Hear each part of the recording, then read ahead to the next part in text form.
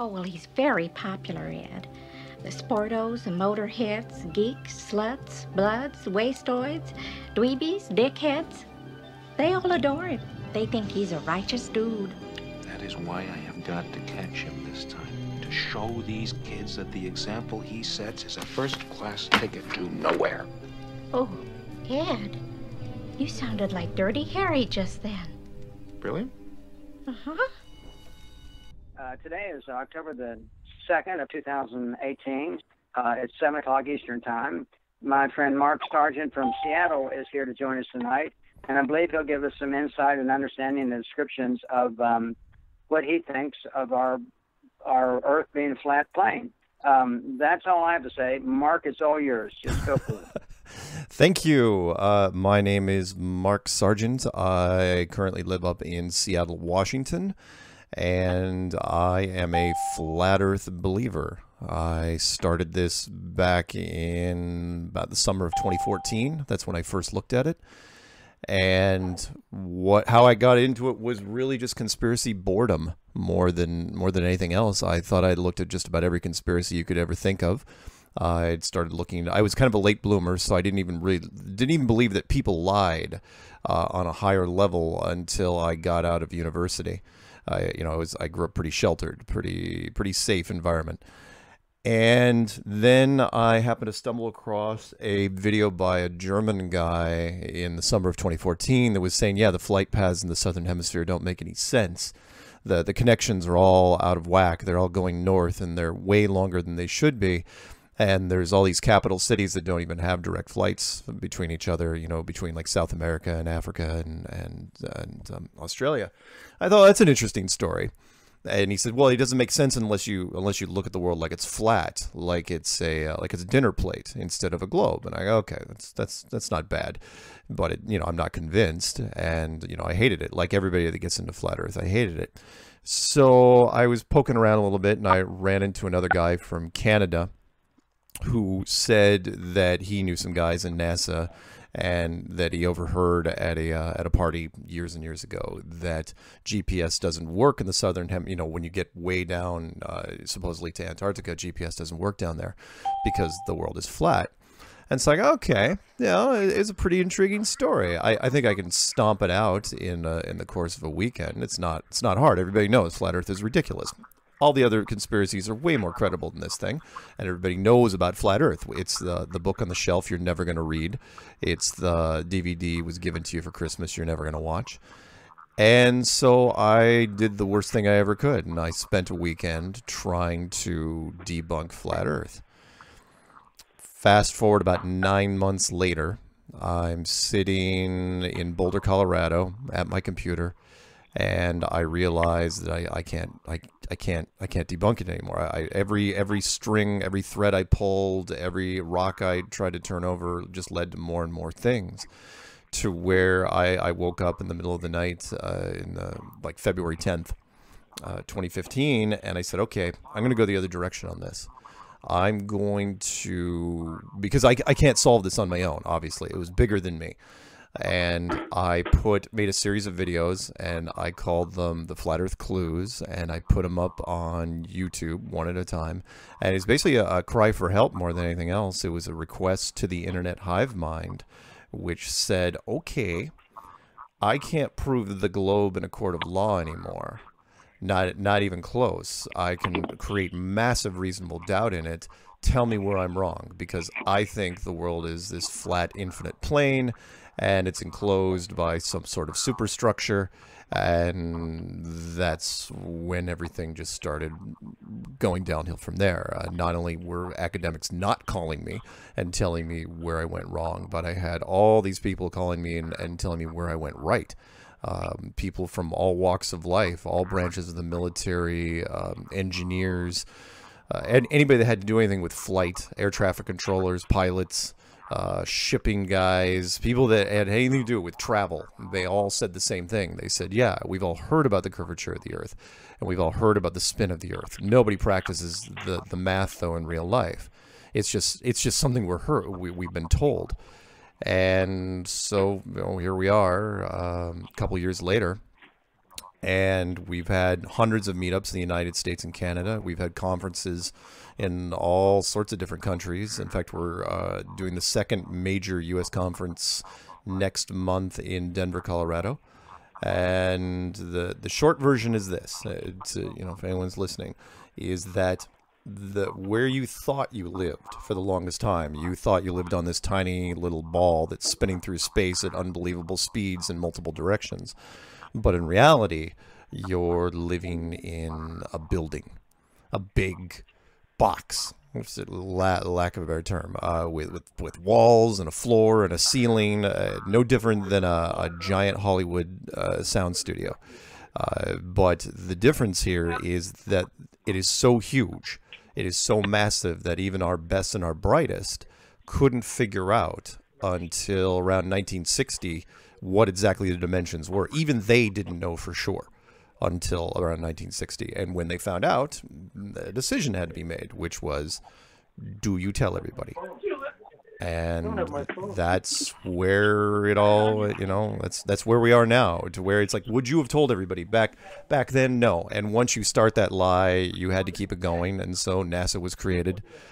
The moon missions were fabricated. Everything, every story you ever hear about space is all about one thing. It's about the subtext. They don't even care if you read the article. All they care is you look at the headline and maybe glance at the picture. Something funny on Mars. That's because you're living on a globe. Something on Saturn. Globe. Pluto's renamed. Globe. We're sending probes out everywhere. Well, that's because you're on a globe. Nothing could be further from the truth. So there's my quick summary of where we are. Mark, I think you're doing great.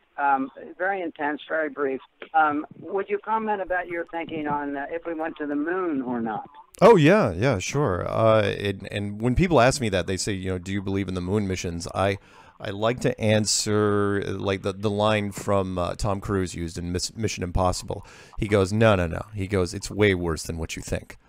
And that is, not only did we not go to the moon, the Mercury, Gemini, and Apollo programs were completely fabricated, but the entire reason NASA was created in 1958 was to keep this thing locked down for as long as possible.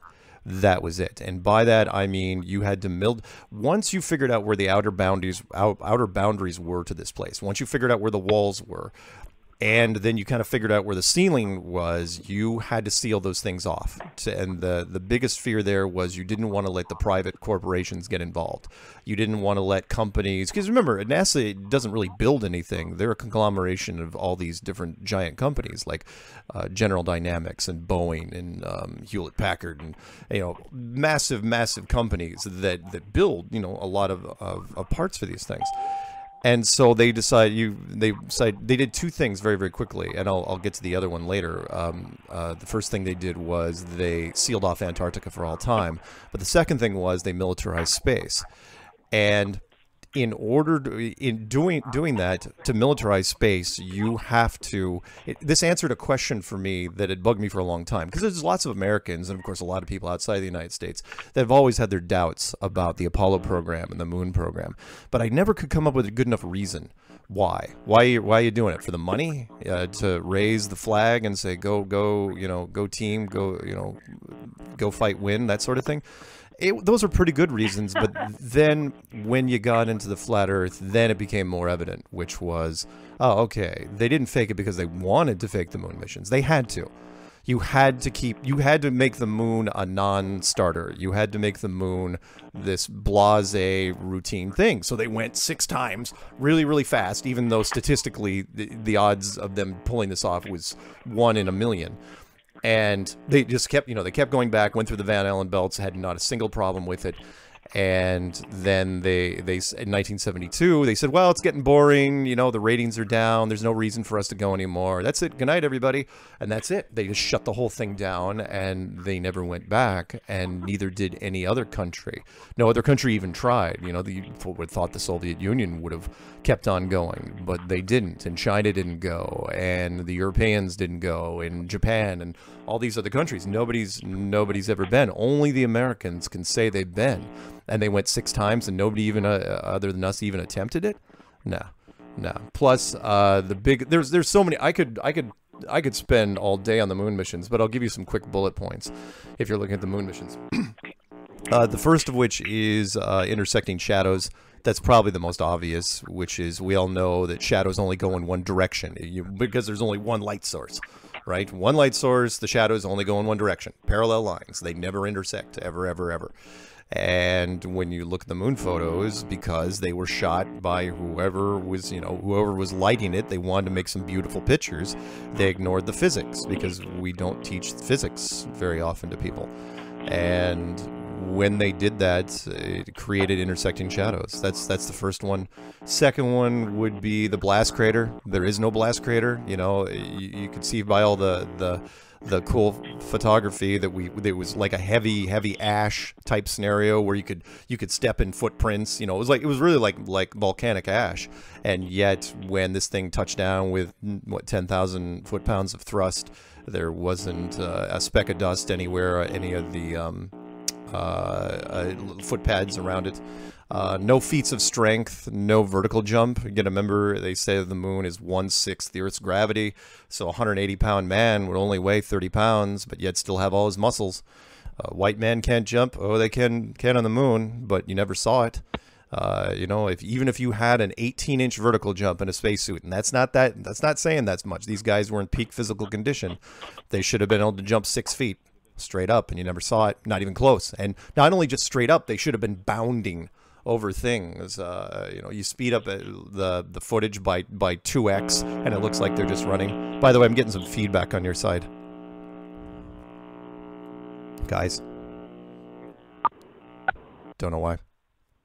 Now it's better. Yeah, now it's better. So yeah, the moon.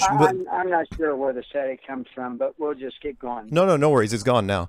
So the biggest thing about the moon missions, which I throw at people, and it's one of my 5 questions that I throw at scientists on a regular basis, which is the Van Allen belt question, which is more of a trap. It's kind of a loop back on itself. And if you want to shut down anyone when it comes to the moon missions, you can give them 2 questions. This one's probably the easiest of the 2, which is, are the Van Allen radiation belts deadly? Yes or no. It's just a yes or no question. Van Allen radiation belts which were announced in 1959 by Van Allen from NASA. Lethal bands of radiation between us and the moon. Very, very thick, up to like 60,000 miles thick, if you believe him. And he announced them in 59 before the Apollo program was even announced. Remember, NASA wasn't even founded until 1958.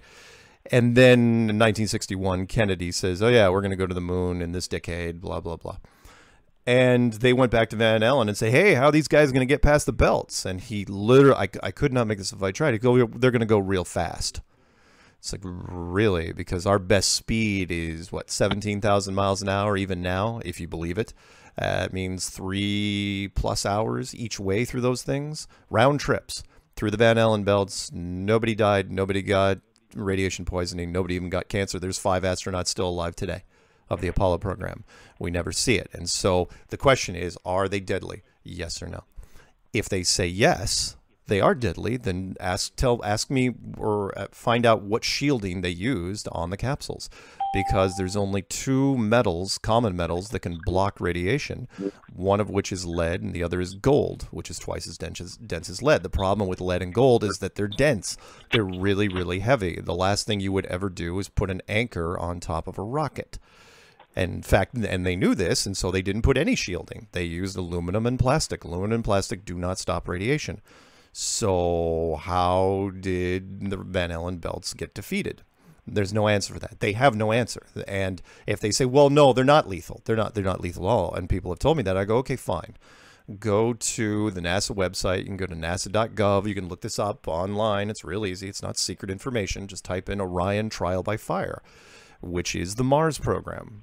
And it was a video they made a few years back where they said that they will be testing the capsules unmanned for the Mars program for a while because they can't figure out how to solve the Van Allen radiation problem, which is a bit surprising since they already solved it perfectly back in the 1960s. So what's the difference between the 1960s and now? They won't say. So they are deadly. So there's no way to win that argument. It's like, okay, if you say they're deadly, then okay, where are the shielding? If you say they're not deadly, well, no. NASA has already said on their website, it's right there right now, that they are deadly. And this was a video that was made at the end of 2014, and they were very specific about it too. I mean, you know, they did a lot of special effects saying, oh, super deadly, and we're not going to put people in these capsules. It's like, why would you do that? The second thing, if you wanna completely crush not just the Apollo program or the Moon program, but all programs, space programs. I don't care if it's JAXA or the Europeans or the Chinese or the Russians or the Israelis or India. It doesn't really matter. They all will fall victim to the same thing because they all blueprinted off NASA. They're all faking it the same way, and that is, tell me how, or again, tell you. How does a spacesuit stop the vacuum of space? How does an astronaut suit stop the vacuum of space? You'd say, well, it doesn't, I don't get it. Okay. Imagine you're holding in your hand a basketball. It can be anything. It could be a volleyball, a soccer ball, a football. It doesn't matter, as long as it's inflated, right? Why is a basketball tight? Right? Why is it tight? Why can't you press on the sides of it? Why can't you burst it? And it's like, well, it's under pressure. You know, there's a lot of pressure in there. And it's like, okay, well, what is pressure? You know, it's just a little more atmosphere inside the ball than outside of it. It's not very hard. This is really, really basic physics, right? It's balloon physics, which is higher pressure inside, lower pressure outside. It's trying to balance out, so that higher pressure is trying to get out, so the basketball is really, really tight. And you see that with everything that we blow up, whether it's a balloon or a parade float or whatever piece of sporting equipment you want, they all do the same thing. Even weather balloons do the same thing. There's only one soft container of air I've ever seen in my life that doesn't act like a balloon in a vacuum. And that's a spacesuit. How? How is this possible? It's not. You ask any scientist, anyone that studies physics at all, and that is that no soft, and that's all an astronaut suit is. It's just a thick bag of air, just a thick balloon. That's all it is. How does it stay pliable in a vacuum when the force should be ripping at it from all sides? That those astronauts shouldn't be able to move their arms or legs at all. They certainly shouldn't be able to move their fingers, and yet they're doing complex electronics and building a car and setting up satellite dishes and doing all sorts of stuff. All their articulation points are perfect, and yet they're and here's how I know I'm absolutely 100% right with this, is that I can't even think of a fictional technology that would stop that pressure equalization from happening. Meaning, tell me what technology is there that keeps an astronaut suit pliable. There is no magical technology that'll do this. And even if you could convince me that it's microprocessor technology and blah, blah, blah, okay, fine. Even if you could convince me today, which you wouldn't be able to, tell me how they did in 1969. Tell me how all the recordings, the audio recordings of the astronauts bouncing around the moon, not one of them was talking about their oxygen levels. Not one was talking about the suit pressure. Not one seemed to be worried when they fell on the ground. You would think of the slightest sharp rock, they would be constantly checking their suit. Constantly, and yet they never did. It was the greatest oversight I've ever seen. And you can see this when they're testing the early suits. They knew this was a problem back in the late 50s, early 60s. They absolutely knew it was a problem. You see the movies of them doing their hybrid suits because they knew a soft container couldn't do it. So they were working with plastics and metals and all this stuff. They were trying to make basically like a deep sea diving suit, only, you know, because they were trying to make a hard shell. And eventually they just gave up, and somebody in the meeting, it was brilliant. They said, you know what, let's just go with the soft suit. No one's going to notice. Let's just shoot the footage and be done with it. And they did. And they've kept that going to this day, even though no one will ever be able to, there is no such technology. It was never in the backpacks. It's never in the tethers. It's not there even now. The technology does not exist. And what's your point? The point is that if the astronaut suit does not work, then anything that's ever shown an astronaut suit does not work. Any mission that's ever shown anyone in an astronaut suit is absolutely a lie from minute one. So, sorry, that's my little rant. I tend to go on those.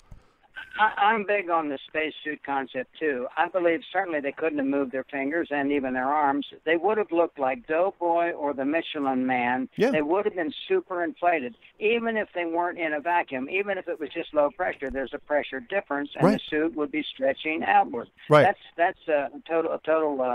Which doesn't mean they didn't go to the moon. It simply means that none of the footage or photos or videos we've seen showed that condition. Right. So a way I would say it is that the public has never seen any evidence that they did go. No. All they've done is faked a bunch of stuff. And let me build on that, because you have a good point there. Not many people have done what you just did, and that is, does it prove that they went to the moon? No. Does it prove they didn't go to the moon? No.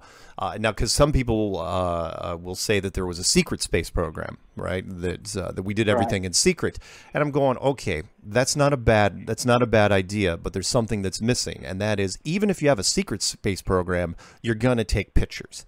And if anyone wants evidence of this, all you have to do is go online and look up the blue marble shot of Earth. There was only one shot taken, literally, from 1972 up until the summer of 2015. One picture. And by that, I mean blue marble, the entire one half of the Earth shown in perfect sunlight in full disk form. And they did not take it during Apollo 9, 10, 11... all the way up through Apollo 16. They only took the picture on the way back during Apollo 17. Just really? Because you're not going to there's no camera opportunities between now and then. You're literally going to wait till the last possible moment, knowing that there is not going to be an Apollo 18, right? Even though there was a science fiction movie made on Apollo 18. You never take the shot, and then you milk that shot, and you know what it is when you take a look at it. It shows two very interesting things. Even though it's an American space program, it shows the bottom part of Africa and the Antarctica in its entirety. It's like, really? Because the American space program would have a vested interest in taking a picture of the North American continent, and they didn't. So why didn't they? And then they milked that picture for years and years, decades, as a matter of fact. And I can't overstate this, meaning they milked this one picture through almost all of the 70s, all of the 80s, all of the 90s, and all of 2000 through 2010, and halfway through 2010 to 2020. It was only 3 years ago that they released the second blue marble shot. And it was because of us. We were asking. In fact, I knew this, and I wasn't even into flat Earth back then. I was in 2000 when I was running a tech support company out of Boulder, Colorado. I wanted to put iconic Earth shots on all the monitors, right? And different shots for different monitors. And I was running as many Boolean strings, search strings as I could inside Google, and I could only come up with one image. Literally, there's no exaggeration here. One image, because no one was even photoshopping Earth back then. And it's like, how can this be? I looked at the picture. I'm literally seeing Apollo 17 image in just different resolutions all over the place. It's just the same picture. I'm going, NASA, you suck. You're terrible at this. But couldn't see the forest for the trees. Didn't even get that the only reason that blue marble shot was out there was there were no other shots. And so people say, well, it's tough to take pictures sometimes. I'll go, yeah, maybe every once in a while, from month to month, not from year to year, and definitely not between decade to decade. And you want to have, if you don't have just fun with that, look at the black marble shots. There's the blue marble shots and there's the black marble, supposedly taken at night, the dark side of the Earth. And those were taken only fairly recently, and even those were fabricated to hell. My favorite part of the black marble shots was the western part of Australia, where they showed, like a big city complex in the west, they lit it up, to where they showed major cities, and the western part of Australia looked like there's these giant population centers out there. Well, there's no population out in the western part of Australia. It's all national parks. So why are you putting in people where there's no people? And it was because they just gave creative license to whoever was making the images, and those people didn't know anything about geography. It's like, yeah, you might want to, instead of just dotting population centers wherever you think there's population, you might want to correspond it to the actual cities.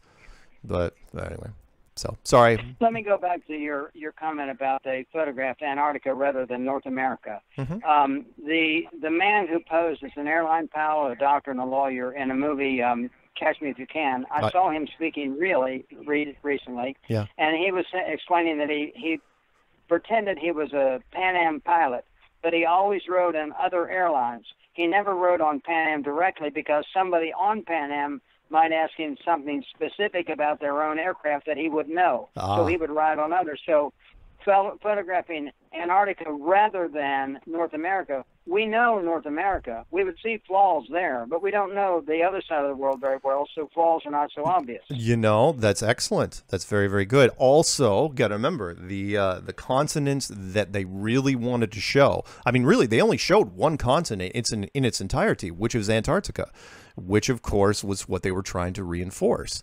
Because they wanted to let people know, oh yeah, by the way, here's Antarctica in its entirety. It's an island continent, sort of like Australia, but you don't have to worry about it. It's covered in snow. No one ever needs to go there. And then, of course, in 1959, they lock it down. The same year they announced the Van Allen radiation belts, which was the upper edge. They created the Antarctic Treaty, which, again, no one knows. You got to look it up. The Antarctic Treaty says no corporation can ever set up shop down in Antarctica. It doesn't matter what country you are. It doesn't matter how much money you have, ever. Forever, for all time. Meaning it's the only treaty in the history of treaties that's never been broken. And it's not even up for debate until 2041. And it's staggeringly ironclad, meaning it doesn't matter if your country wants the resources. And here's the part that really, really bugged me when I was looking at Antarctica. It wasn't just that it locked all these countries down and all the countries agreed upon it. You know, China and Russia and England and South Korea. You know, if you become an economic power, they put this piece of paper in front of you and they say, oh yeah, by the way, you have to sign this. What's it say? Oh, you can't go down to Antarctica. How long? Ever. Right? It's not that. That part was, that part was bad enough, but you're not even allowed to talk about it. That's the part that bugged me. You know, there's special interest groups. There's lobby groups. If I run British Petroleum and there's oil down there, if you believe Admiral Byrd, there's oil, I'm going to be running full page ads in the London Times every week, paying the money and paying off journalists and saying how great I would be spinning this thing and saying how great it would be to have British Petroleum down in Antarctica. You never see those stories. You never see a single country protest the treaty. It's absolutely rock solid. Nobody gets to go there. And that's just the first level of it. The second level is you can't, if you want to spend the money to go down there, the tours are guided. You are not allowed to roam freely. Even the private person, you can't just grab a snowmobile team and just start running amok out there. They're not going to let that happen. And it's the reason is because Antarctica isn't an island continent. It is this giant, giant continent that stretches around this entire thing like the edge of a lake. And it probably goes in thousands of miles, long enough that Admiral Byrd was flying around looking for it for almost 30 years before he figured it out. So. I can't find the pilot, the captain, and/or the mission at the moment, but I think that two separate British naval groups circumscribed Antarctica to see if they could find any rivers in, and it took them 3 years and 65,000 miles. It's not the continent on the bottom of the globe; it's the outer ring of the known existence. Right. It is. Yeah, it is a very. By the way, it is the most unique continent out of all the continents and land masses that we have. Most of our land masses, they follow similar patterns, right? There's mountains and valleys and hills and everything. Not Antarctica, though. Even the parts they release to us are ridiculously alien in nature, meaning when you get to the coastline, it's a 200-foot wall of ice, pretty much straight up. It's really tough to find a beachhead. I mean, the beachhead is very, very limited. It's like only in one or two spots. The rest of it is this big wall of ice. Not as high as like Game of Thrones high, but it's really, really high. And then when you get on top of this thing, it starts sloping up really, really quick. When you look, it looks like it's really, really flat, right? Well, it's only flat because they had to climb up. Most of the continent is over 14,000 feet high. It's this giant, really, really high plateau covered in snow and ice. And altitude sickness starts kicking in around 7,000 feet. And by the time you're up at 14,000, a lot of people need oxygen tanks. And it continues that way. And then there's mountains that are around 20,000 feet, 25,000 feet. And it's ridiculous. I mean, the whole place just screams, go away. It's like this natural reinforcement barrier to keep us from going there. And why wouldn't it? I mean, very, very few people have ever said they've gone to Antarctica, and most of them have only taken the Penguin tour, where you just go to the coast and you get on some rafts and you have your picture taken next to some icebergs, and that's it. And though even those are ridiculously expensive, most of them cost over about 12,000 American. And there's no animals or plant life there. There's nothing to sustain you. You have to carry No. everything So in. if you went in, if you had to explore the place, I mean, think about it. If you're trying to explore this thing back in the the 1800s, you have to bring with you all your own stuff, unless you're eating penguins, and even then, those are only on the coast for the most part. There's no indigenous animal life, no plant life, no old civilizations. There's no nothing. I mean, you have to take everything in with you, and the place, it feels like a giant, very not even subtle go away sign. Stay out. If the cold doesn't get you, the lack of resources will. If that doesn't get you, the altitude will. If that doesn't get you, the fact that there's nothing, in front of you, there's very little to get your bearings on. There's huge expanses, the size, hundreds, if not thousands of miles wide, that you get no bearings on. And it wasn't until, which is why we didn't even know. We did not know what this place really was until about 1960, because until the internal combustion engine was made in the early 1900s, until you had planes, you had no way of exploring this place. And that's where they sent Admiral Byrd. They sent their best guy, Admiral Byrd, Admiral of the United States Navy, in 1928, from up until his death in 1957. They just had him flying around there. Every year, they just had him flying in circles around Antarctica, trying to figure out what the shape of this thing was. And then they almost gave up in 1954, which is why we've got that great footage where he comes on television and says, "Oh yeah, I think they gave up." They said, "Okay, well the place is obviously big. Let's just make money because nobody's gonna figure out what's going on anyway." And that's, and then the very next mission, Operation Deep Freeze, which was 1955 to 1956, that's when he found it. And that's when the whole thing shut down. Everybody, all the countries that were on the ice at the same time, and I mean Great Britain and Argentina and Chile and New Zealand and Australia and the Soviet Union, they all got off the ice simultaneously. I've never seen a unilateral thing happen like that, where everybody gets off the ice and agrees, and everyone signed, "Yep, nobody should go down there. Yep, we're not even going to talk about it anymore." And they did. They kept it out of sight for the longest time. And to where now, even now, today, 2018, only the military science, people under very specific conditions get to go there. And on top of that, nobody owns it. Find me another piece of real estate anywhere that isn't owned by somebody. That's just, that it's like the prairies in the United States before the gold rush, where there's these huge tracts of land where, people run out there with stakes and claim it. That's Antarctica. Nobody owns it. There's all these countries that they have like joint ownership, where they own tiny little slivers of it, but nobody really owns anything. They just are all there. It's fascinating. Mark, my idea about space is this. We haven't, to my knowledge, penetrated Antarctica to explore what's there. Mm-hmm. We haven't gone to the bottom of the oceans. No. And they just pretend they're going to Moon and Mars, etc., to be a distraction. Right. But if we can't even manage what's already here, how could we possibly be going out there? Yeah. And I believe that the firmament is a physical thing, perhaps. The Van Allen belt may be related, but do you have thoughts on the firmament itself? Oh yeah, of course. If this place is a structure, with walls and a floor and a ceiling, then the ceiling's got to be. I do believe in a ceiling. I know, that 20 to 30% of the flat Earth community don't believe in a dome, and I think that's mostly because they feel kind of claustrophobic. It's like, well, it shouldn't be like a sports stadium. It should be like an open-aired stadium where there isn't a roof on top of this. Well, thing. there was a period when we were shooting rockets up with explosives to try to penetrate the dome. Operation Fishbowl or something. Do you want to comment on that? Yeah. Operation Fishbowl, which was the United States and the Soviet Union Union almost immediately after Byrd got back from the Operation Deep Freeze in Antarctica. The United States and the Soviet Union, which were the only two groups that had atomic weapons at the time, started launching their rockets straight up.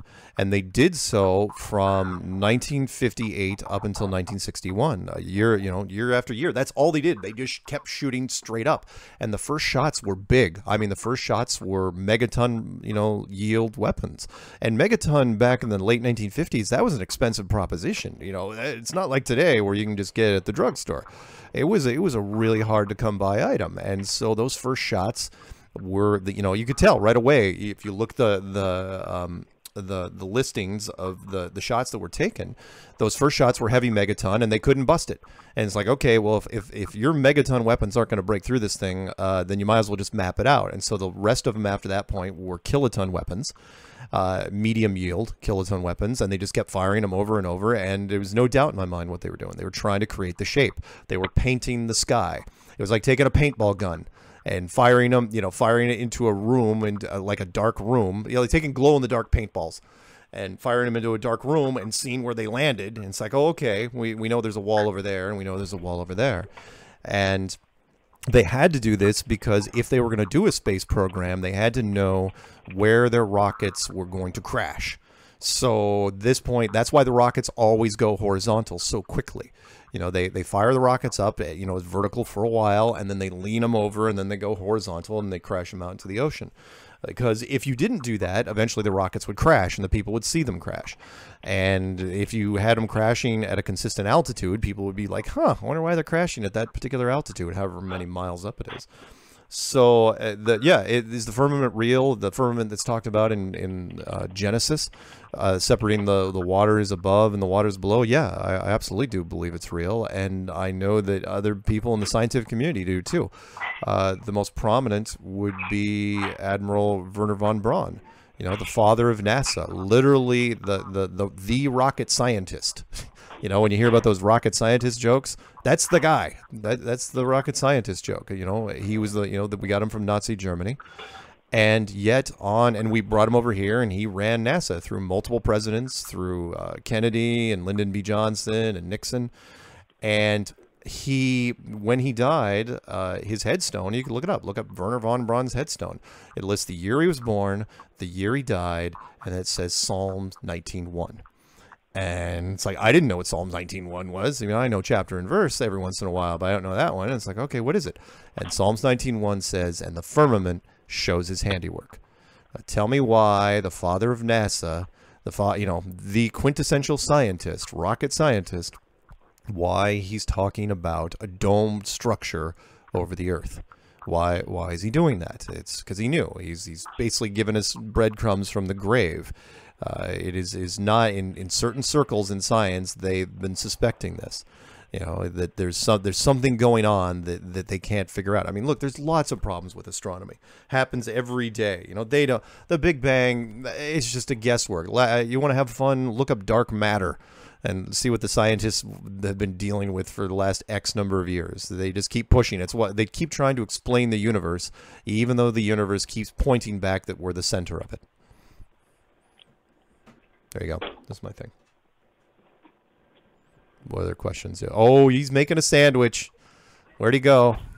He thought I was just going to keep talking. Mark, I think you're doing great. I think we have several on the call, although I don't know who. If anybody has any questions or comments, just go ahead and speak. We're an open house here. Yeah, please do. It's not often I get to do conference calls. I have a question. Sure. I'm sort of new to this. I mean, nothing is impossible nowadays, given the climate. But what is the purpose of why hide it? The flat Earth theory? How does it change the way we live? Is it just exposure that there's more fraud and lies perpetrated, or no? Think of it this way. Well, of course, that's always there. Everybody lies. There's lies in all sorts of different venues, whether it's entertainment or sports or business or politics or journalism or science. That's always there. But this is bigger because it changes your outlook on life. And I know there's people probably listening going, well, it's not, my spouse still hates me, my kids don't listen to me, I still have to go to my terrible job tomorrow. It's not going to change, my life, if all of a sudden it becomes flat. It's like, well, it's not exactly true, because it doesn't change it only because you don't believe in it yet. But everybody, it's all anyone would ever talk about for years if this happened, and here's why. There's three prongs to this, and they're not very long. First would be educational. Let's say, for example, it was revealed tomorrow. I don't know how it would be revealed, but let's say it was revealed tomorrow that the Earth was flat. Academics, overnight, things would happen. Every astronomy department, every astrophysics department in every university would close their doors. That was it. They do not reopen tomorrow. And every physical science other than that, be it geology, hydrology, archaeology, biology, take your pick, they have to be rebuilt literally from the ground up because the ground has now changed. Everything that science thought they knew would be put into question, which we'll get into in a second. That's just the academic part. Economically, world markets, you'd have to suspend trading for a couple months at the very least, just to figure out when the dust settled what happened, because industries would rise and fall based off of this information. Not to be too kumbaya here, but let's say we are in some giant snow globe, we're in some giant building, some giant sports stadium. Do you still go to war with it, knowing everybody's in the same family, or do you still poison the environment the way you do? Do you still commit hate crimes, sex crimes? Do you still do all these things knowing that there's a higher power over you that might be looking over your shoulder? Not confirmed, mind you, but there's the possibility is now very much real. And, do you still do these things? Do you still do these bad things? And of course, the last part would be spirituality. And I can't over estimate this one, which is science has been beating down religion with textbooks for the last 500 years and doing a pretty good job at it. And now all of a sudden science has to stop and backpedal because I put out calls in my various videos saying, look, religion has a responsibility here not to seek revenge. But at the same time, there would be questions, regardless whether you're a religious person or not. You're going to go to science and say, okay, so you were wrong about something really important. What else are you wrong about? You're wrong about evolution, carbon dating, Big Bang Theory, dark matter, all these things. There's a lot of scientific questions. You combine all those three things in there and then put those ideas into a meeting. It's always men. This giant, men of power behind the scenes, when somebody says, what's the worst that could happen? And then they start rattling off that sort of stuff. That's a short meeting where, all of a sudden somebody at the head of the table goes, yeah, we're going to put a pin in this for a while until we can figure out how to best disseminate it to the public. And it was an easy decision to make. Honestly, even though I consider myself a truth seeker, I was trained to be, in my career, trained to be empathetic, and I would probably have done the same thing. Even if there's a 5% chance that the general public will run through the streets with torches and pitchforks, you gonna roll those dice? Are you? I don't know. I don't think I could at the time. I'd probably do the same thing. It's like, okay, there's got to be a way that we can gently put this into the public and get everybody on the same page, and that's where I think we are now. 7 billion people and 6 billion smartphones. And we now have the ability literally to get everybody on the same page in a span of minutes. It's just a question of how often you check your phone. And to where it's like, okay, they could spin this story in a certain way. And I think that's what they're kind of angling for right now. It's not like we just discovered this and we're releasing it to the public. This isn't, some weird scandal. I think part of it is being allowed to happen. So hopefully that answers your question. Let me make a comment. Yes, most people would think that the flat Earth is a crazy argument. It doesn't make any sense. It doesn't have any meaning. But right. To me, I've looked at the Federal Reserve, the corporations that are running our country as if they were governments, right. Just the deceptions all around us in medicine and history and law. This, I think, is the single most important deception at the very ground level. So to me, it says if they are lying about the shape of the earth, well, what else are they lying about? Maybe I should get out of their control and my dependency on these people who are misguiding us, because they lie for their purpose to have control over us. Yeah, you're absolutely right. It opens up everything. In fact, it makes you revisit. It was so funny because I was bored with conspiracies by the time I got to this.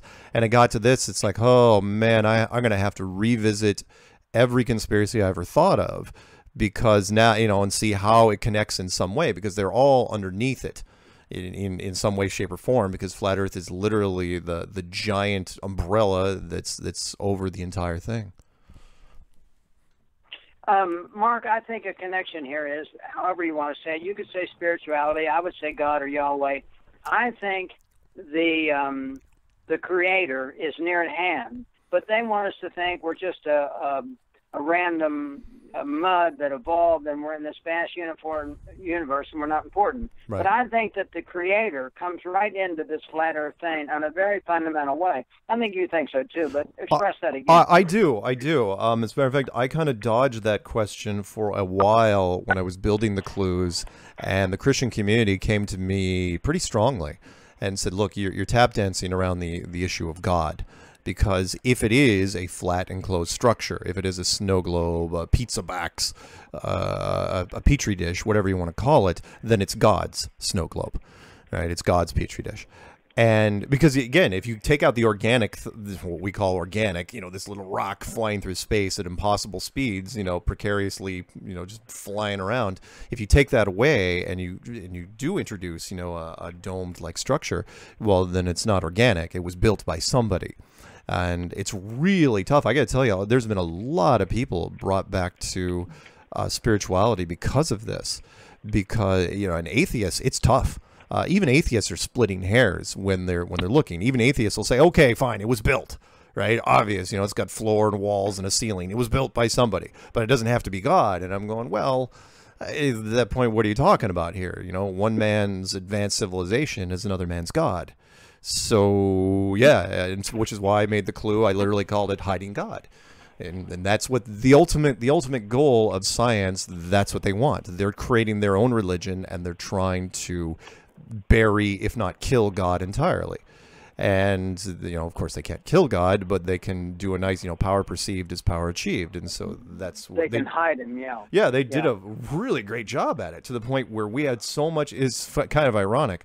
We created so much technology to where, if you're really into tech, you don't think about God much. You're not going to church a lot. I mean, I know. In fact, it's even slipped in. I mean, not that I'm against Bible tablets at church, but it does seem to take away from the whole experience. And so here we are with flat Earth, and flat Earth is being put through the system. It's being propagated through technology. So I think the justice there is kind of fun. Mark, I just have a comment. We all have information in our head, and it started even at their kindergarten, et cetera, about this globe thing. Mm-hmm. And, of course, we build a life based on the information that we have. But now you and I know that we can go out and get different information. Right. To me, the whole flat Earth thing is not so much is it true or not true, but have you the ability to simply hear an idea? Right. And, of course, many people, they just can't get into this discussion at all because they have so many things that are just standards to them they don't want to put in question, so they can't discuss it. They can't use these words. They can't look at the idea. Now, I don't care that people believe it or not, whichever shape they think of the earth, but I think that we all need to consider the idea. I think Proverbs says, Proverbs 18:13, that, to judge a matter before you've looked at the information is foolish. Which was translated. People nail me with questions like, well, what's below the surface of the earth, et cetera. Well, Russia, I believe, has drilled 8 miles deep. Right. And if the earth were 25,000 miles in circumference, it might be 8,000 in diameter. Well, we can't drill 8,000 miles through the earth. Well, we've only gone 8. But you see, people love to just nail me with some particular question where they're sitting on a body of information. I've suspended my greater knowledge about the globe to my new and awakening knowledge about the flat Earth. But I'm building on that. But other people, I think it's just interesting. They can't let these ideas come into a conversation or think about it.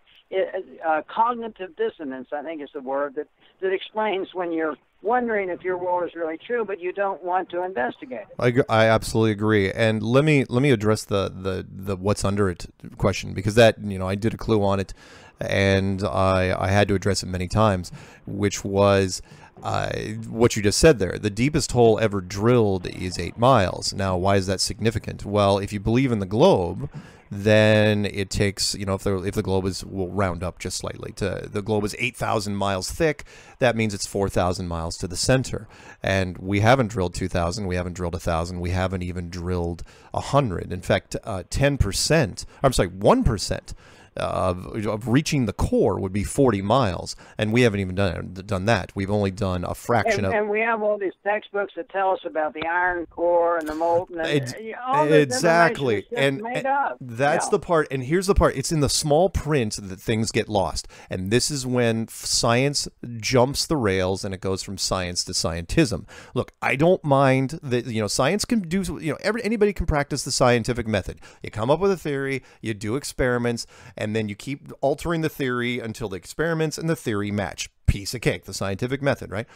And you want to tell me what the boiling temperature of water is at sea level? That's fine. You can do that.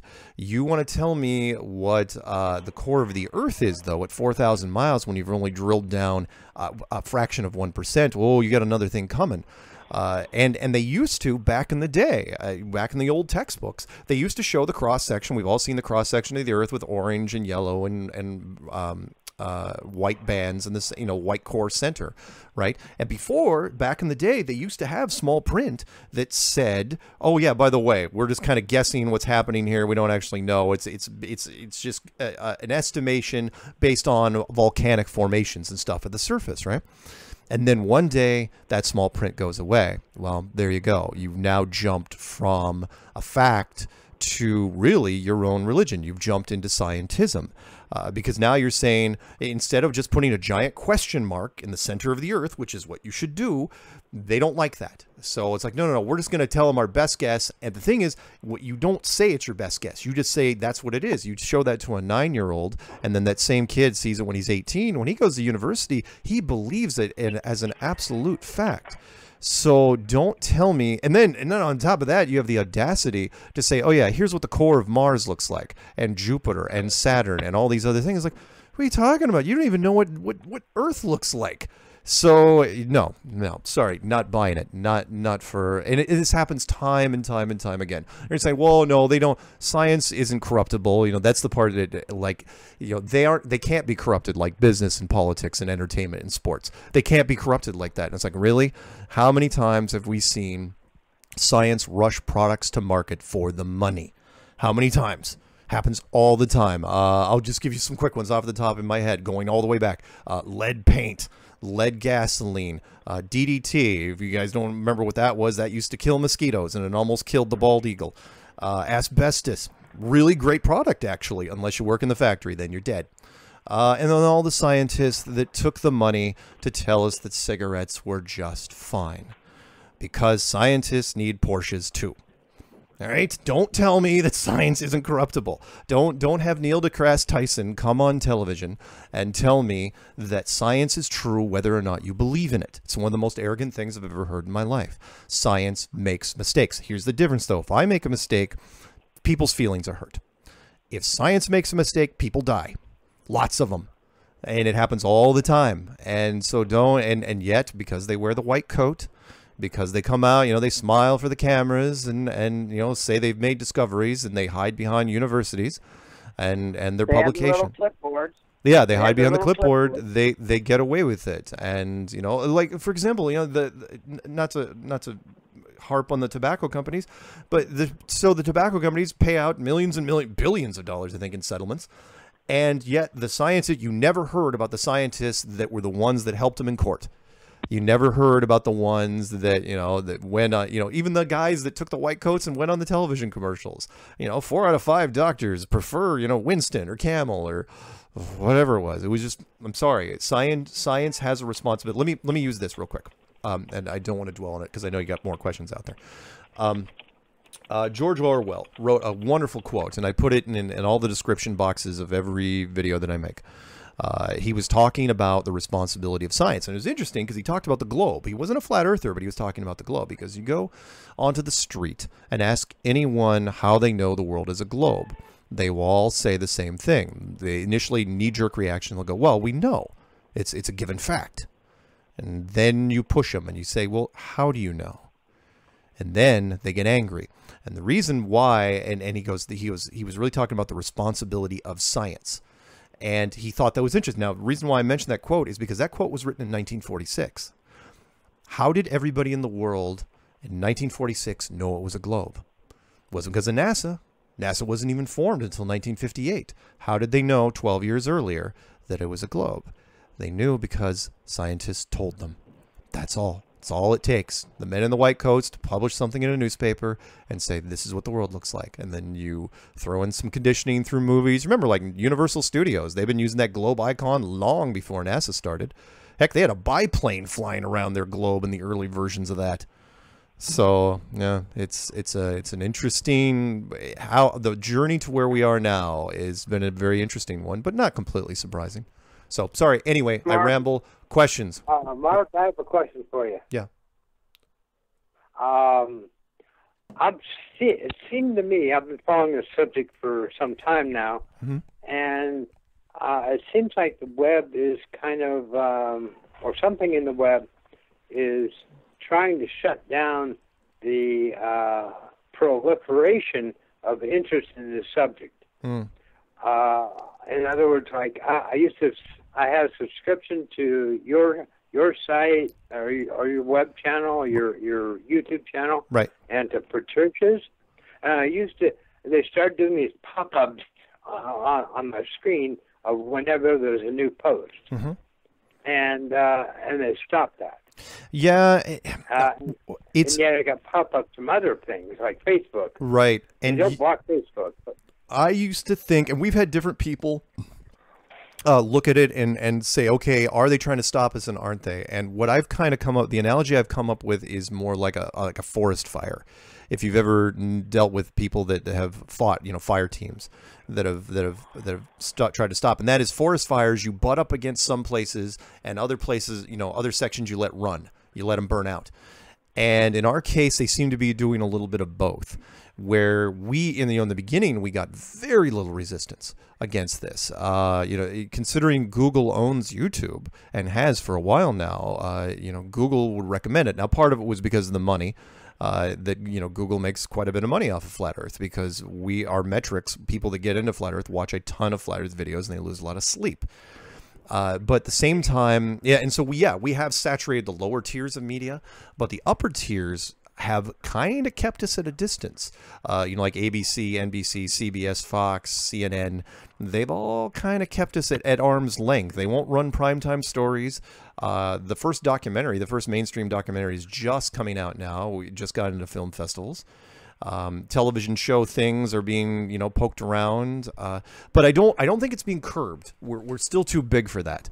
There's a reason why I've done hundreds of interviews and talked to a whole bunch of people, and there's conferences and hundreds of meetups, regional meetups all over the United States and just about every country you can think of. But at the same time, yeah, you are right. They seem to be stunting us in some ways. It's kind of like they're trying to curb our enthusiasm, but only putting the brakes on it a little bit, not shutting it down entirely. It's almost like they're pacing it. Like they don't want, they're trying to slow it down enough to where maybe they're trying to buy themselves time, or maybe they've got a timetable in mind. Not really sure yet, but that's an excellent question. Thank you. Yeah. I want to make a comment about money. I started the truth movement looking at 9/11, and then I've gotten to many other things, income tax and flat earth. But when you look back at the concept of money and the Federal Reserve and how money and currency are controlled internationally, they can get scientists or doctors, they can get anybody to say anything they want. That's not a problem. Right. But, we used to think that a man spoke from his own integrity or his own research, etc. Now, I think some people may do it this way. they're paid to say some things, and they're not paid to say others. So it's not so much they lie, they just emphasize where they get the money, where the grants are, et cetera. So when you understand money, then you begin to understand why things are distorted or deceptive or slanted, et cetera. But that's a huge factor in the shifting of the reality, the way information is not flowing freely. Yeah, you're right. Right. Yeah, absolutely right. There's, again, with anything in social media, it's being manipulated in some way, shape, or form. What exactly it's doing, that's part of what I'm trying to find out. Every day I look at the chessboard and I try to kind of anticipate what's going on. But it's been interesting to watch. Like, for example, they recommended us for so long. We're recommended, on the YouTube sidebar so many times, and we were filled in the autofill in Google so many times, whether the Earth is flat. I mean, I saw so many people that got into flat Earth because it was recommended to them on YouTube, and that's really easy to shut down if you want. I was in development for a while. I can tell you, it's really, really easy. But at the same time, they did something about a month ago, which surprised me, and that was I used to be able to track the numbers. When you go into any search engine, you type in something like potato salad, and it'll list number of search results. And they did the same thing in YouTube. I mean, this is Internet 101. Search results has been there literally since the Internet's been there. And we were tracking higher than most of your mainstream stuff, to where earlier this year we passed the President of the United States in terms of popularity, trending popularity. We're beating them 20.9 to 20.8 million. And I actually made a headline along those things saying that, Flat Earth catches the President of the United States. And then just a few weeks later, somebody lets me know. They say, by the way, the scoreboard's gone. I go, oh, you mean it's wrong? He goes, no, it's gone. And I go, what are you talking about? And you go into YouTube now and you type in any topic. There used to be a line underneath it. It said search results equals a number. That's gone now. It's been removed entirely. And people say, well, you're delusional if you think that's because of flat Earth. I'm going, really? Because we were one of the only people that was tracking that number on a daily, if not hourly basis.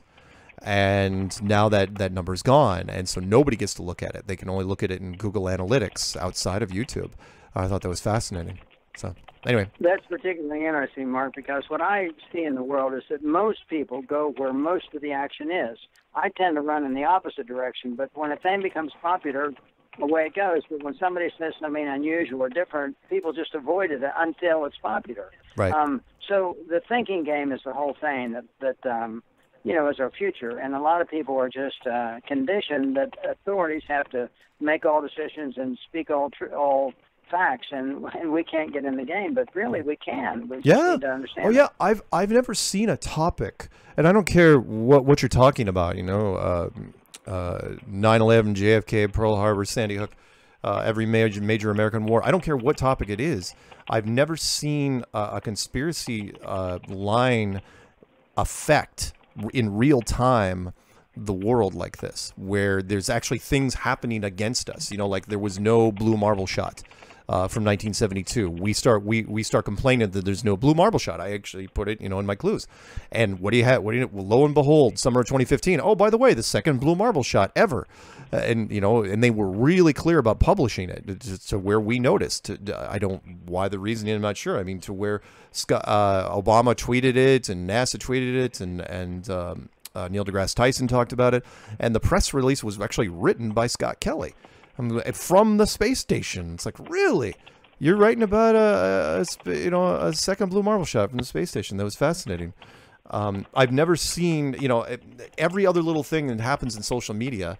They seem to be trying to figure out how to kind of like turn this like a giant ship in a certain direction. I don't know really if they're having the effect that they want.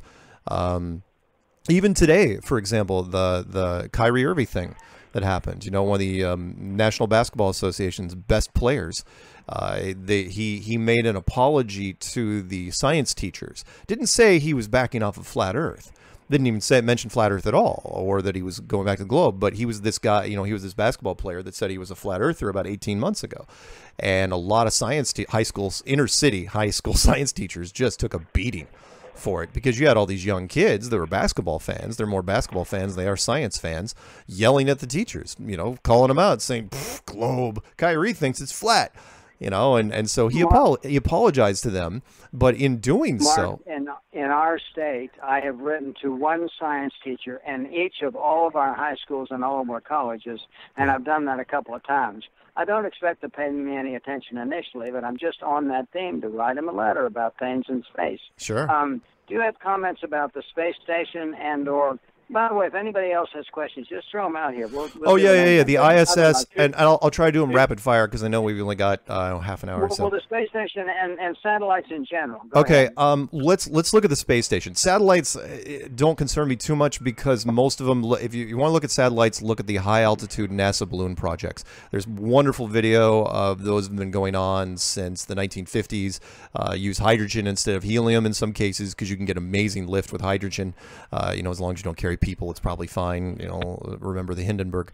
And they can carry payloads upwards of 4 tons. You know, that's 8,000 pounds, and they can keep them up there for a very long time. And you're saying, okay, what's your point? My point is, if you can do that with pennies on the dollar, I mean, a giant weather balloon is cheap. Right? That is cheap. Why would you ever put a satellite on a rocket ever? Which means, why would you ever put a satellite on a rocket ever? So what are the rockets doing? Probably nothing. They're just sucking money. But when it comes to the ISS, that's the big one. The ISS, there's so much fun stuff to look at. We've broken the ISS in so many ways. One, of course, is the vacuum of space. Let's look at the physics involved. And that is, you're talking about aluminum and plastic that is supposedly under the stress of a pure vacuum, a -9 or -11 torr, or whatever it is, you know, vacuum force is measured in torr, T-O-R-R.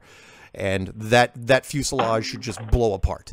And yet 19 years it's been up there. No one's ever had any problems with it. There's never been a leak. Nobody's ever died. In fact, the astronauts don't even wear spacesuits. They float around in khakis and polo shirts and socks. They don't even wear shoes. And there's so many things. The production value on the inside of that space station is horrible. Let me do just a quick one. I mean, I could reference a whole bunch of videos. One, if you're listening and you're writing stuff down. Oh crap, I can't remember the guy's name off the top. You know what, let's just go with the ISS hairspray. That's an easier one. Look up ISS and then hairspray, and that is it made perfect sense, because even if you were doing, regardless if you're using a gravity simulator like the Vomit Comet, you know, the parabolic flights where you can, you know, take a plane up and then you nosedive it and you're falling about the same place as it simulates 0G, right? But also, if you're using green screen, you have to deal with women's. It's going to sound weird. You have to deal with women's hair differently than you would with anything else in a production value, and here's why.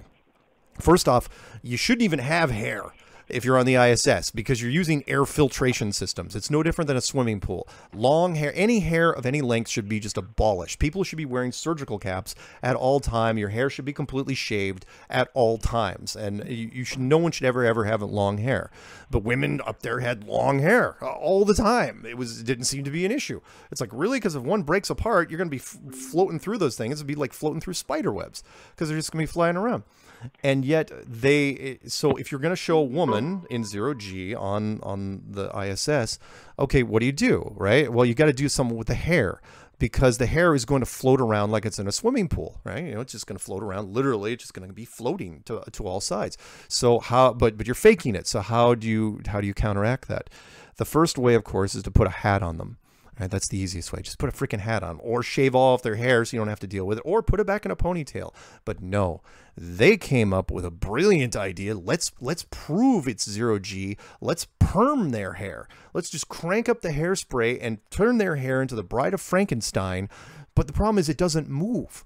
It just sits there going straight up. It's like, what's happening with their hair?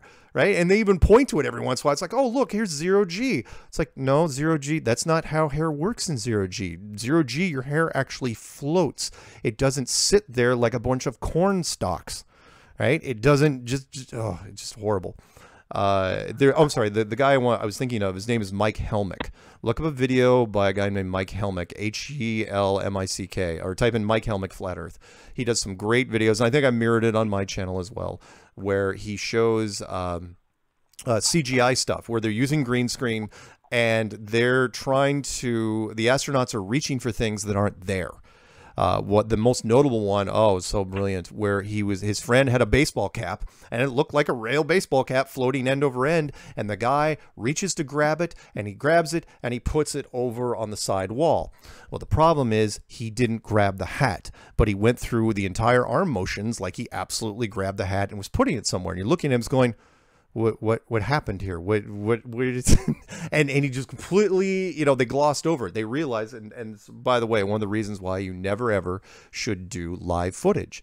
And I know it's like, oh, we want to talk to the school children and all this. No. Never works out. Live, nobody does live television anymore. It's because mistakes, there's always production mistakes. So ISS, no. Do I think there's something up there? Sorry, short answer for this. Do I think there's something up there? Yes, I do. If something's flying around there, obviously. People have photographed stuff. I have looked with night vision. I can see something flying around up there. Are there any people on it? No, there are not. There are no people on this thing. It is a complete fabrication. It's a sham. Hey, Ted and Mark. Yeah. This is Jim in Colorado, Ted.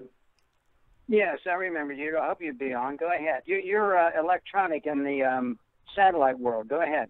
Oh, cool. Well, Mark, I was a test conductor on the LSAT program, the Apollo Lunar Experiments package. Sure.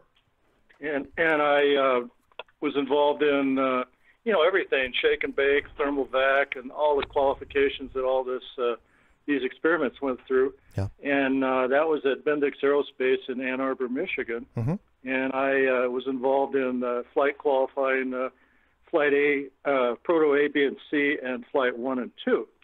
Now, my question is, and I'm a follower of Flat Earth, by the way. I should have you on the show from time to time.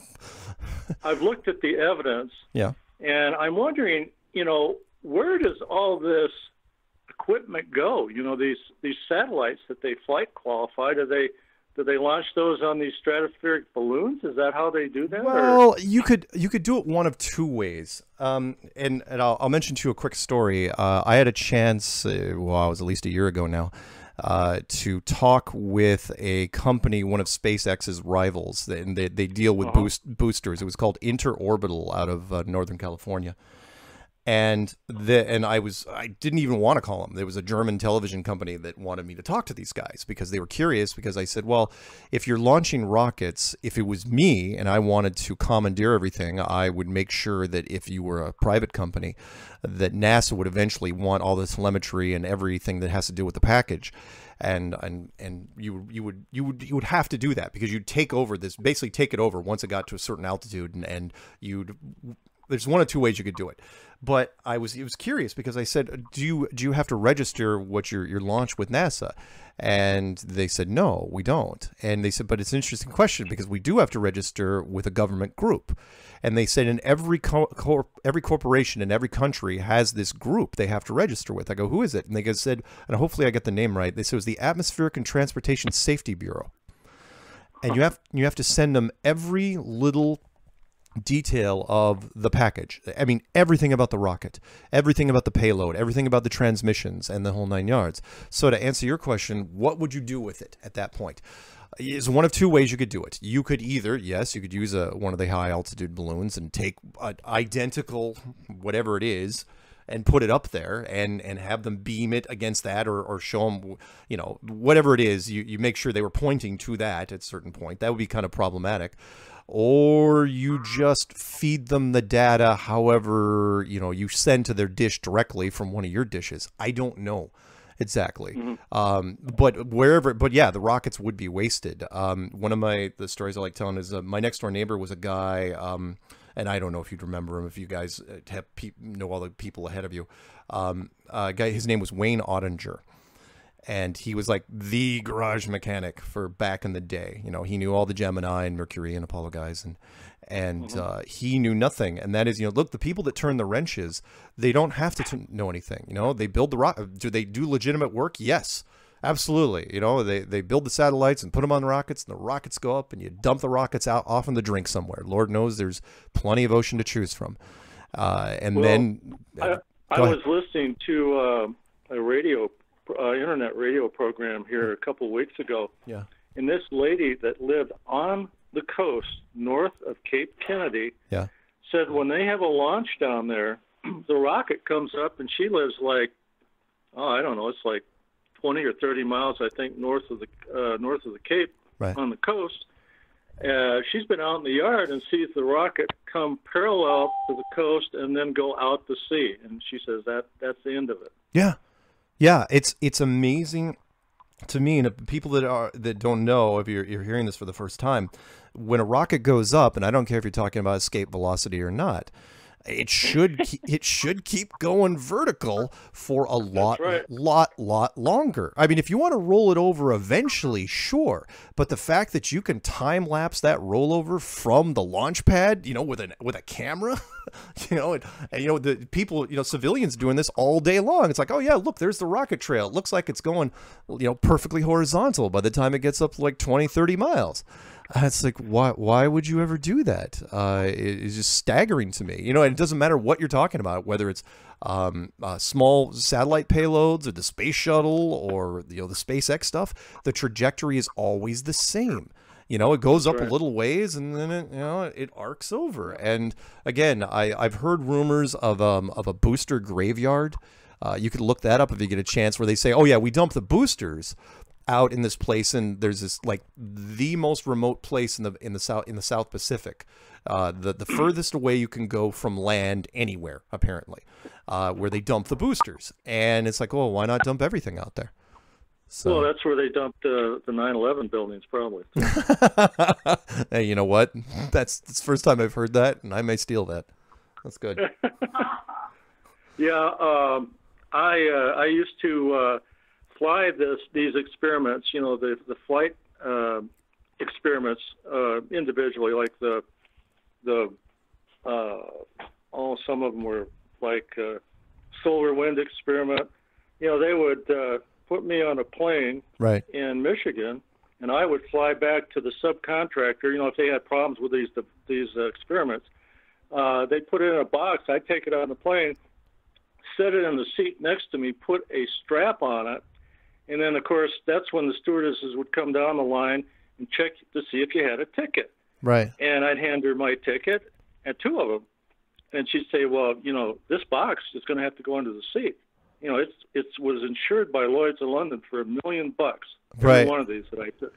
And it was kind of comical that I couldn't put it under the seat, and that the thing had a ticket, a paid-for ticket, and then she would strap it in, and I'd go on my merry way. But wow, yeah, I was a hard nut to crack on this, because I was involved. I was right in the middle of it. Sure, I don't blame. Look, I don't know how hard you were compared to. I mean, you would have been hard, no question. It took me 9 months, but I had so much less material to work off of, and I was kind of doing the whole connect the dot thing.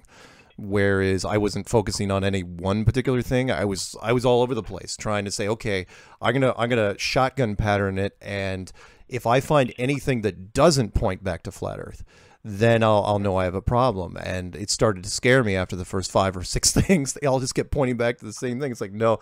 And I was I remember literally banging my head on the keyboard at one point, going, there's no way. There's no way, because you feel like you've been punked in some sort of street magic trick, like you were a victim of a 3-card Monty, a really bad version. And I had no, but it rang. So here's the part, and I don't want to, I'd love to get another question before we go, but I got to make this point. And the thing that got me was when I turned it into a thought experiment. I was saying, okay, let's just say that this is the crazy thing. Let's say this is right. How would I build the world if I was going to do it like this? And then how would I hide it? How would I keep it hidden from the people? Let's say you were the government that figured it out in 1960. How would you hide it? How would you keep that secret, cloaked for the next several decades? And every move they made, every single move was really good. It was about as best as you could come up with at the time. And in fact, I couldn't come up with a better one. Did I disagree with some of them as far as, the morals or the ethics behind it? Sure. But the tactics were pretty solid to where, you know, even now, you know, we here in 2018, and no one's ever questioned why we never went back to the moon. you know, nobody's ever. It's like we keep every couple months, like, oh yeah, we're gonna. In fact, there was a story that came out today that said we're, you know, that whole space elevator. The story says, oh, it's going to happen sooner than you think. And I read the article and it says, oh yeah, the Americans were thinking they could get it done by 2050, but China thinks they can do it by 2045. It's like, that's where you came up with that headline? Really? 2045? People don't remember what happened 6 months ago. You think they're going to remember this story in a year? But anyway, sorry. Yeah, this is the granddaddy of all hoaxes. Oh yeah. Yeah, it's this. You gentlemen were talking about how quickly you adapted to the flat Earth. I did it in 90 minutes watching each of Mark's 11 videos. Now, I accepted what he said, but I've spent certainly 100 hours or more since exploring it through other books and other resources. But in 90 minutes, I was pretty much committed to the concept, because I think your videos are so concise and focused, Mark. I think they're just great. Well, thank you. I think, again, it was really more of a, and it means a lot that you said that. I just kind of came up with the dummies guide. It mostly was because of my training, my career training. I used to do software training for blue-collar factories back in the day, and I would have to boil down some really complex software into, you know, blue-collar factories, and, you know, just like, okay, here's how you use it. And when I looked at this, I just kept boiling Flat Earth down and down and down until finally I said, you know what? I'm just going to throw out the math. We're not even going to talk about math. We're just going to say, okay, here's where I think this dot leads to this dot, leads to this dot. And if it goes smoothly enough, at least, now, a lot of people, it's like it didn't convince them, but it's the gateway drug to the other stuff, to where they, you know, they jump from my, you know, again, I'm if Flat Earth is a university, I'm the freshman recruiter. And they went from my stuff into the more advanced stuff to where now people have come up with some amazing things that I would have never, ever thought of. So, but thank you for that. Yeah, well, there's a lot one with point the. One point about me converting in 90 minutes was I've spent 10 years looking at 9/11, Oklahoma City bombing, Waco. I mean, I was already primed to know that by thinking and reason and research, you can determine things that are different than you've always known. Sure. Now, most people don't have that position now. And Flat Earth, I think, is too big a thing for people to start with. They need to warm up with some of the lesser conspiracies. Yeah. But ultimately, I think that the layman can deal with the Flat Earth, but they just have to get in and deal with the information. Yeah, I agree. I'm sorry. What about the 501c3 church? We need to get them to deal with it because it's biblical. It is. And I should comment on that before we wrap this up eventually, because the biblical side is very, very important of this, which is there are a lot of pastors out there. Look, at least, first off, for those people that are listening, at least half of the Flat Earth community is biblically based, right? Especially in the United States. I can't speak too much for other countries, but I know in the United States, at least half of them, the conferences and meetups are you know, the very, very strong Christians. That being said, there are a lot of pastors out there that are in very precarious positions, much like the science teachers of the inner cities, where all of a sudden they've got people coming to them and saying, okay, what about Flat Earth? What about Flat Earth? You know, and for a lot of people, it's like, you know, they've heard, you know, the same stories over the years. You go to church, you know, you hear the same stuff. So this is very, very interesting to them. It's like, hey, what's your opinion, Pastor, on this? And it's tough, because if you're a pastor, do you risk alienating your congregation potentially by bringing it up? Do you kind of softball it in there? How do you work it in? Because, you know, if you're a Bible literalist, you look, it's a Flat Earth book. I hate to say it, but it is. There's only one verse, and everybody knows it, that goes against it. And that is Isaiah 40:22, which says, he who sitteth upon the circle of the earth. And remember, in the original Hebrew, circle is not ball or sphere or globe. Circle is circle, like a dinner plate, like a hubcap, like a roulette table. A circle is a circle. And yet the pastors, they cling on to it. I mean, like with fingernails, they cling on to this. And they basically saying that Isaiah 40:22 has veto power, like it's a thing, like that's possible. Like it has veto power over the rest of the Bible, including, Genesis, that says, you know, the firmament separating the waters above and the waters below. And there's so many examples. The ones I should throw out there, one I used for a clue, which was the Tower of Babel. And it's like, look, if we're sitting on a ball spinning through space, then you're talking about a needle that's stuck into an orange. What's happening there? That tower's going nowhere. Where is that Tower of Babel going? It's going nowhere. But if it's on a enclosed stationary surface, well, we know exactly where that tower is going. The tower is going to heaven, which is why, God said in the, the story, it's a brief story. He says, yeah, they're going to make it. Yeah, we can't let that happen. And, he dashes it. The second one, which I didn't put in, which was the story of Joshua. I thought it was a fascinating story, and I remember listening to that as a kid, where Joshua asked the Lord to stop the sun and the moon in the sky, pause it in the sky so that he had more daylight so he could slay more enemies. And then that's exactly what God did. God said, yeah, you know what? Let's do that. And he just hit the pause button, and that was the end. Well, in an enclosed system, in a solar system, I'm sorry, that's a physics nightmare. You can't just stop the Earth and the entire solar. I mean, you could, of course, he's God. But if you stop the Earth and solar systems, it becomes a lot more problematic. There's no centrifugal force. You're having to change a whole bunch of physics. Whereas if the sky was just moving, well, you just stop the sky from moving. It's not that tough. It's way easier. I'm not saying that God's lazy. I'm saying that God's efficient. So, sorry, there's my little rant. Thank you, Mark. For me, I remember this one. I don't know the verse per se exactly, but Satan tempts Jesus and oh yeah, going to the highest part of the earth. Absolutely. And I'm like, how could you do that on a globe? Right. Yeah. Let me tell that one really quick, because there's some experiments that happened recently that pertain to that. If you guys know the story, you'll look it up. I don't remember the chapter and verse, which is the devil takes Jesus up to the highest point of the earth, which is this mythical place. But it doesn't matter where this place was. Let's say it was a mythical mountain. He takes him up on the top of this mountain, and he said he could see the entire earth, everything. He could see everything. Well, if you're on a globe, you can never see everything.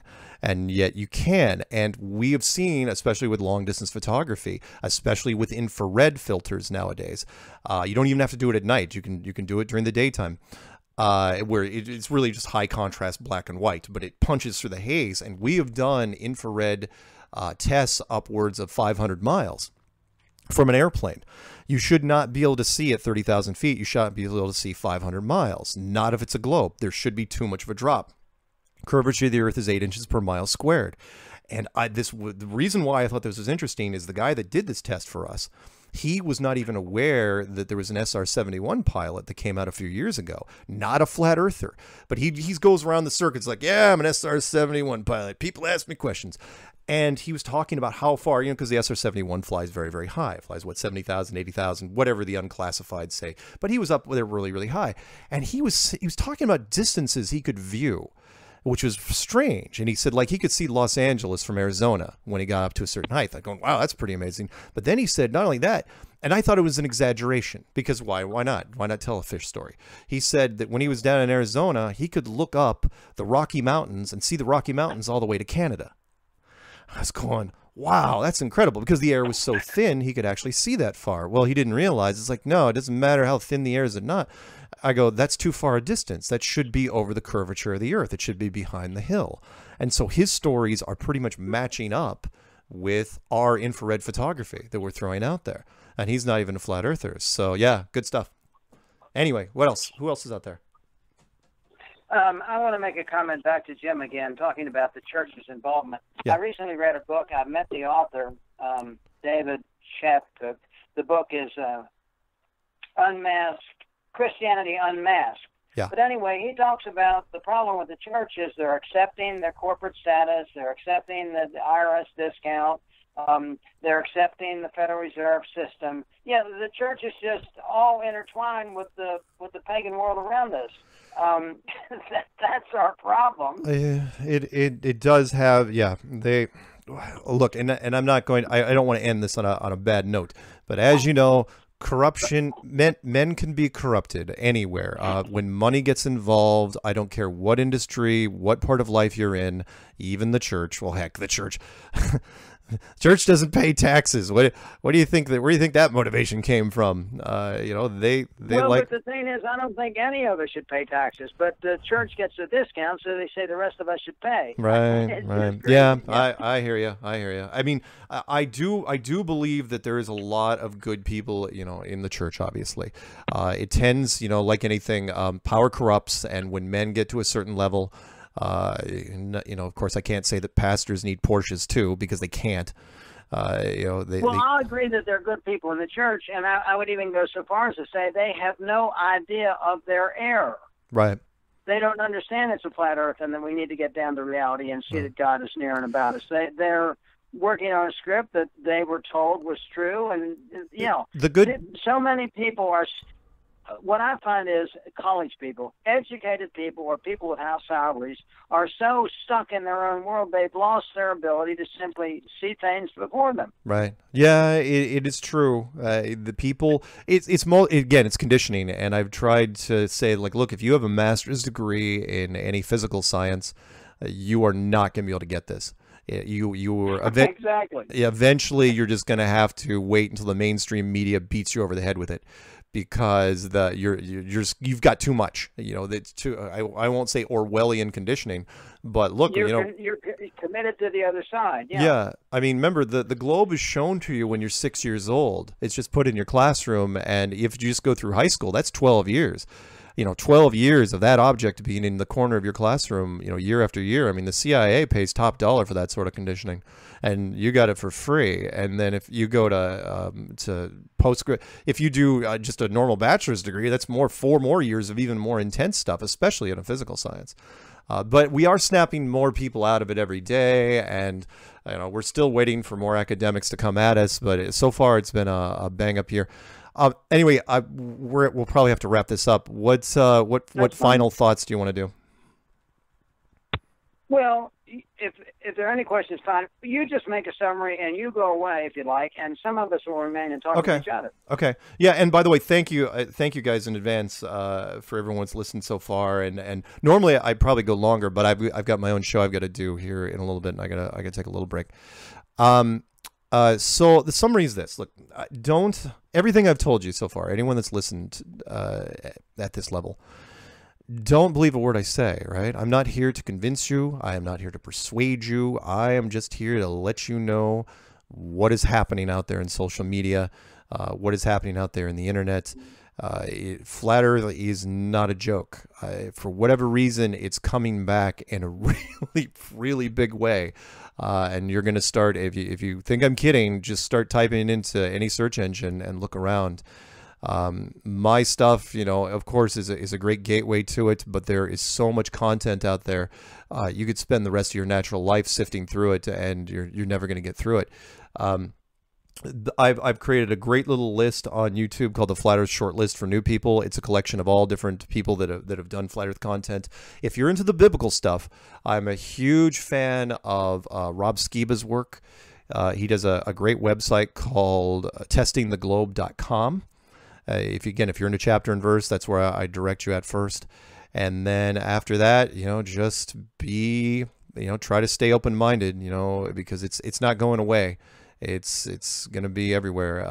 If you need any more information from me, all my contact information, just type in Flat Earth Clues into any search engine. You'll eventually get to me. All my contact info, including my name and my address and my phone number, they're all out there. I'm easy to find if you have any follow-up questions. But other than that, thank you for having me and giving me this opportunity.